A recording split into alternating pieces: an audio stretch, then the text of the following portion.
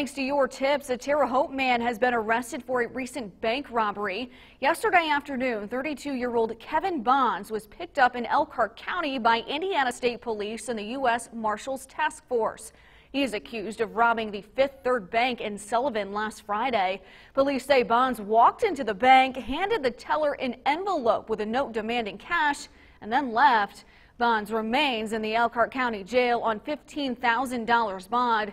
He's expected to be brought back to Sullivan County to face one count of robbery.